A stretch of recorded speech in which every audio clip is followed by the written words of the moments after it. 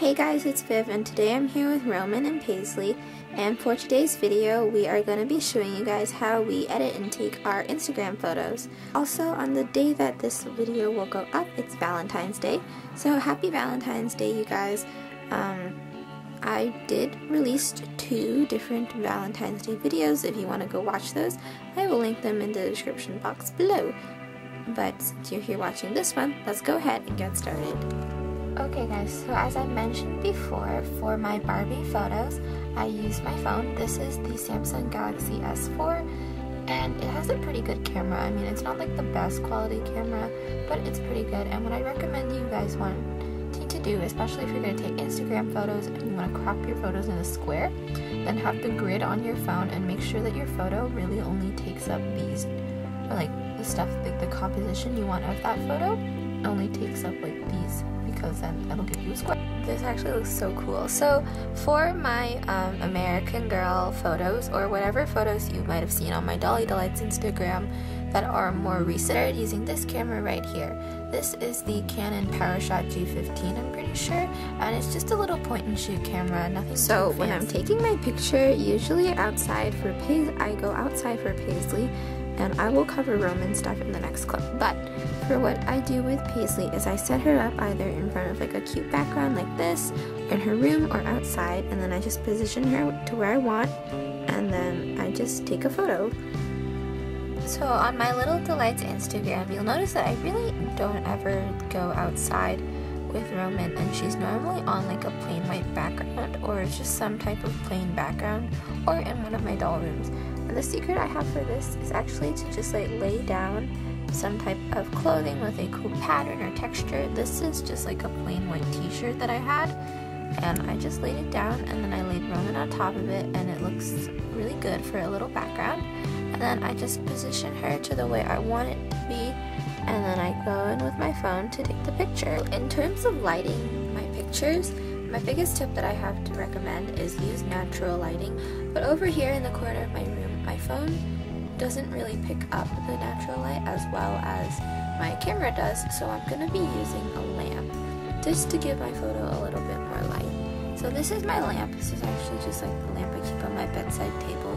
It's by this brand called Mohr, I think I might have talked about it in a previous video. I'm not really sure, I think I cut that part out.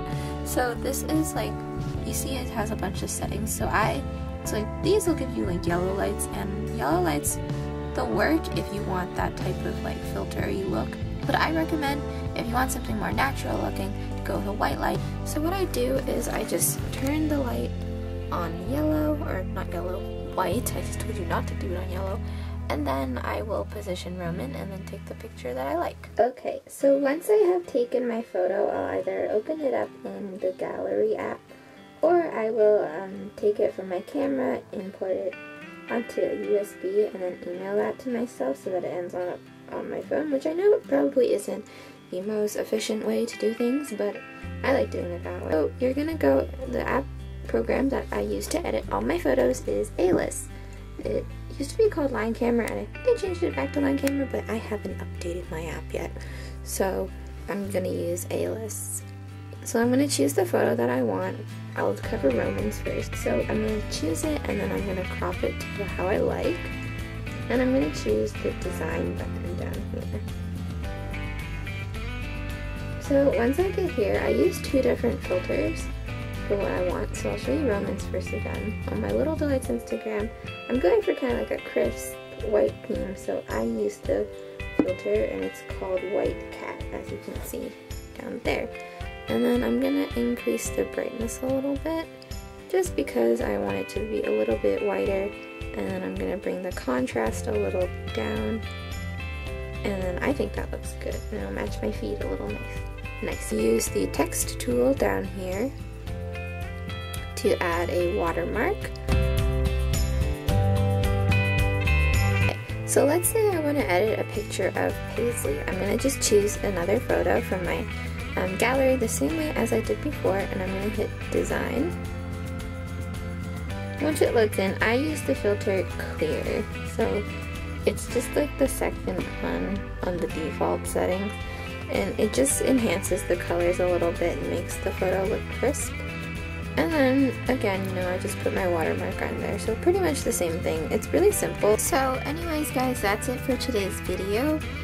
If you have any more questions about how I edit my Instagram photos and if I didn't cover it in this video, you can go ahead and leave it in the comment section below and I will do my best to answer it, or you can even leave it on my Instagram on a photo that you want to ask a question about. If you like this video, be sure to give it a thumbs up and subscribe to my channel for more videos like this, Ever After High and Barbie videos as well. And I will see you in the next one. I hope you enjoyed this one, and I'll see you soon. Bye!